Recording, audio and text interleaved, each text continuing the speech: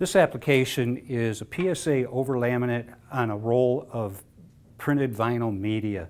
So the first thing I'm going to do is load my overlaminate on my supply shaft.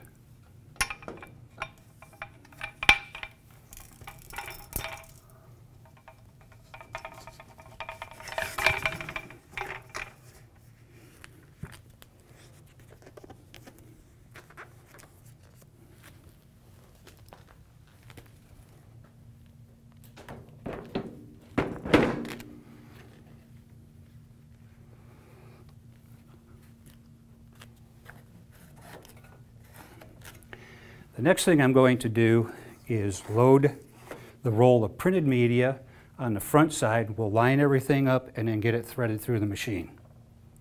Now we're ready to load the printed vinyl media on the front of the machine. So this is my bottom unwind shaft for the media. So what I'm going to do is I'm going to slide this on the shaft like this.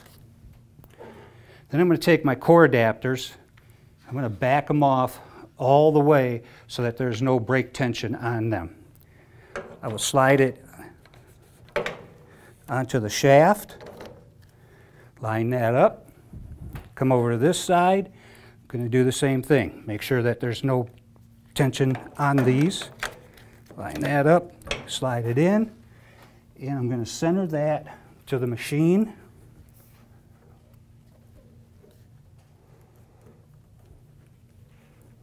Then I'm going to go ahead and I'm going to tighten these core adapters down. This is a 5mm wrench that's supplied with the unit. We'll make sure that these are good and tight. I'm going to come over to this side. I'm going to push that all the way in, make sure that's nice and snug against it. Tighten these down. Then what I'll do is I'll bring my top roll of overlaminate down and I'll line it up to the edges of the media. Make sure that I'm nice and straight. So I'll bring this down. Look at this, okay? We'll make sure that we're nice and straight there. More.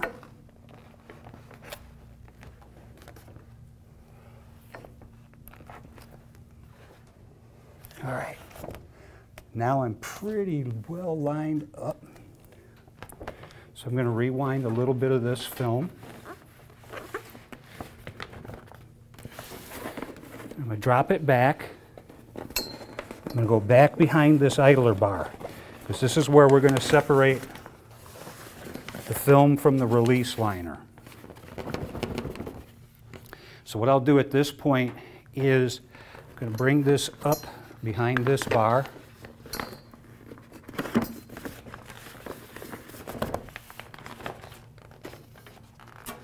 I have a piece of tape and I'm going to do what's called a bow tie.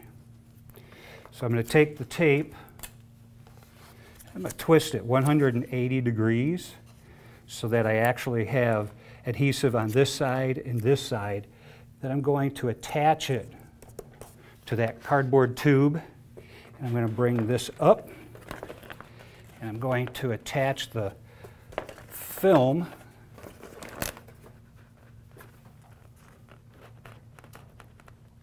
line that up to the tube. A little more.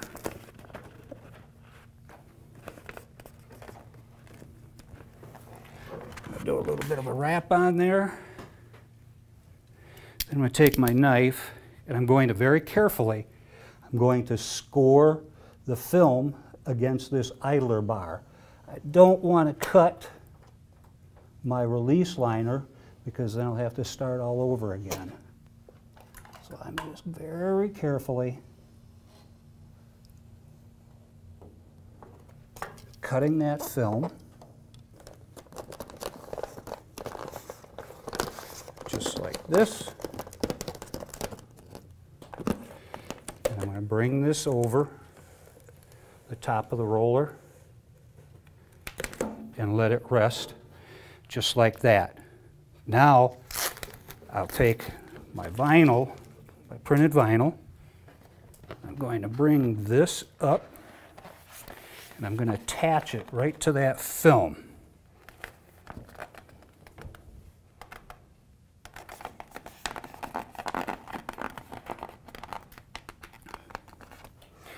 Just like that. Give myself a little bit of slack. Take this and I'm going to push this underneath that roller. I have my roller fully gapped, and I'm going to make sure that it's nice and tight, nice and flat against that roller, top and bottom. I'm going to hold it right there.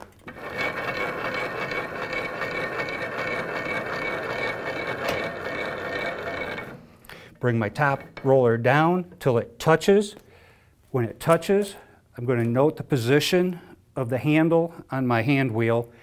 And right now it's at 3 o'clock, so I'm going to go to 4 o'clock.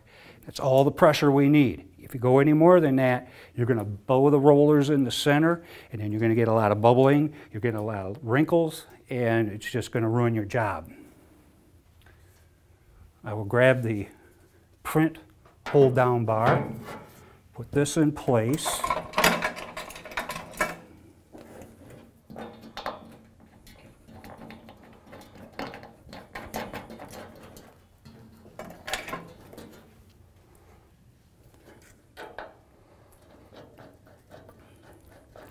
Then I'm going to start the web through with my foot pedal. And as I do this, I'm going to watch what's going on here, and I'm going to watch what's going on up on top. If I have to add any brake, I'll take these two knobs, one on both sides, and I'm just going to start adding a little bit of brake tension. I'm going to use the least amount of brake tension I can get away with. You want to make sure that these brake pads, the white brake pads that you see, are against the cardboard tube, not against the media. If it goes against the media, it's not going to work properly. It has to go against the cardboard tube. In the meantime, up here, when I get this going, I want to make sure that my liner floats out here a little bit. I don't want it to be tight up against that idler bar, because if you do that, now you're stretching your film and you're stressing it, and what'll happen is if this gets mounted to a rigid substrate, if it goes into the sunlight, or if it goes outside in southern states where it's really hot, really dry, what'll happen is that vinyl will try to go back to its home position. And when it does, it might take 2 weeks, 3 weeks, it might take a couple of months, but you'll come over and you'll see all kinds of tunnels running through your finished product because that vinyl tried to get back to its home shape. So I'm going to put this on foot, turn my speed down, make sure I'm on forward, and I'm going to start that through. Once we're going through, give it a little bit of speed. I'm going to hit run, release the foot pedal, turn my speed up. I'm going to back off on that clutch a little bit, and you can see how it's starting to bag up in here on the liner, which is good. That means I'm not stressing that film. You're going to see it float down here a little bit, and then it'll just gradually settle into a position. And what that does is, it does a couple of things. You're not stressing the film.